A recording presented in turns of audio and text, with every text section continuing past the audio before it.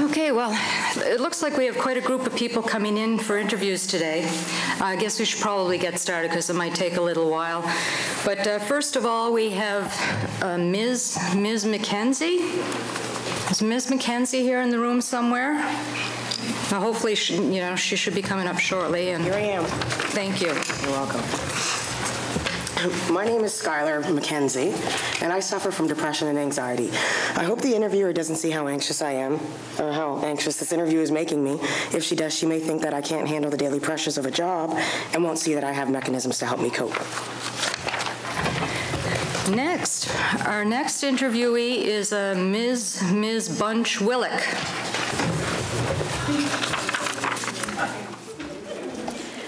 I'm Susan Bunch-Willick, and I'm a gay woman. I bet if there's any talk about family and I say I'm married, the interviewer will say, "What does your husband do?" Then there's the inevitable look of surprise and immediate discomfort when I say, "My wife is a policy analyst." I'm tired of hiding and avoiding any talk about family. Our next person is Mr. Jacuzet.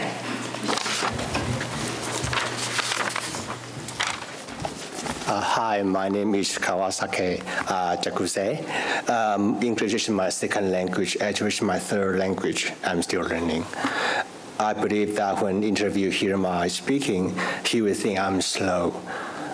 I just hope she don't roll her eyes at me when I mispronounce and misuse a word. I wish people see my effort in communication, but not just the word of my new languages. Ms. Carey.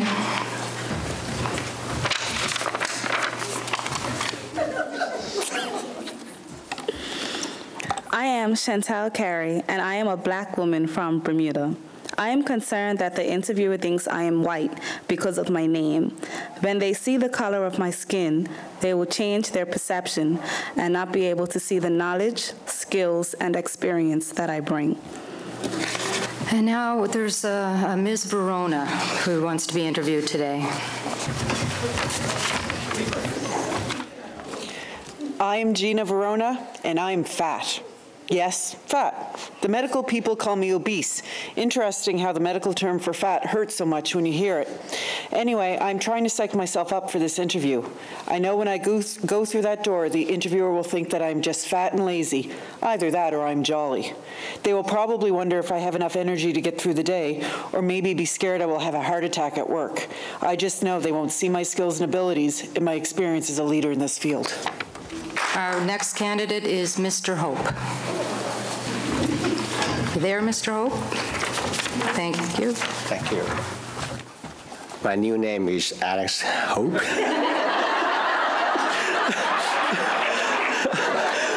I'm not much different from you. When interviewer make any facial expression or even change the tone of their speaking, they are all the same to me. I'm considered as Asperger's syndrome, and I complete my law school. The next interviewee is Ms. Smith.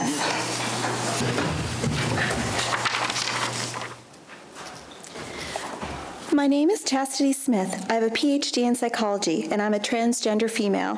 That means I used to be a guy.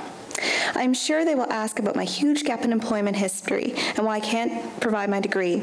Then I have to prepare for their jaw to drop and strange looks when I explain that my degree reads Chaz and I was off because of my surgeries. Next, we have a Ms. Simmons. So Ms. Simmons.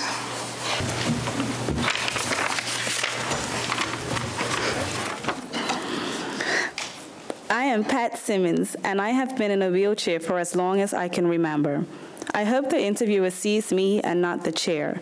I hope they don't think it would be too much of a bother to provide a few special pieces of equipment so that I can work. I also hope that their offices are built properly so that people in wheelchairs can get around and get out safely in case of a fire. I remember one place that didn't hire me, and I found out later that their physical workspaces were not built to fire code, and they were scared I would report them. Mr. Mohammed is next.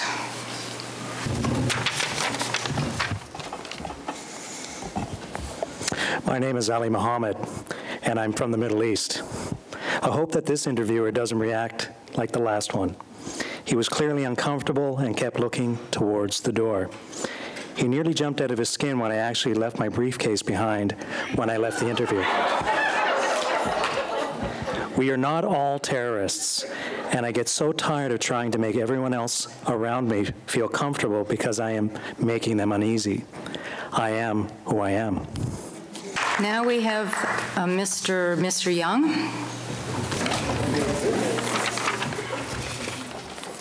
Hi, my last name is Young. My first name is Forever, so it's Forever Young. I just turned 60 last minute, and I have a lot of work experience suddenly, and and I think I can make a meaningful contribution to organization. I hope the interviewer can recognize my experience and my knowledge in management instead of my aging. I hope I don't need to do any plastic surgery to justify my abilities. And I think it's the last one is Ms. Crane. I am Esther Crane, a 32-year-old mom of twins who is just returning to the workforce after staying home to raise my children. I'm really nervous about this interview. I bet she'll think I'll miss a lot of time dealing with kid issues. Maybe she'll think I'm not in touch with the latest skills and technology required to do this job since I've been away from the workforce for a few years. I hope she doesn't prejudge me and provides me the opportunity to show her my full potential. Well, that's the end of the list. What a range of people that I saw today. An amazing pool of talent. It is going to be hard to choose just one for this position. I'm sorry, I didn't introduce myself. I'm Sandy, and I'm blind. I can't see, but I have a number of tools that help me function in a seeing world, and I have a memory like you wouldn't believe. When I do these interview processes, though, I'm always worried that people coming in are going to discount me because I'm blind. It might even make them uncomfortable. They may feel like they have to do everything for me. I have no doubt that some of these people will even decide not to work for me because I make them uncomfortable and they don't think I'm capable of managing the program. I wish that we could all embrace and celebrate diversity and recognize the strength in drawing on a range of knowledge, skills, experience, and perspectives. Thank you. That was pretty awesome. I think that was a pretty good skit. So I want to thank all the committee members who contributed and played parts. We all had a part in pulling this together. So I hope that this demonstrated the biases that we carry around with us and that we recognize that sometimes it's in how we judge others and sometimes it's in how we believe others will judge us.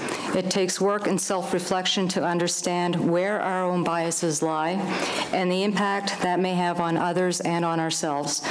This is how we can begin to do the work to overcome them.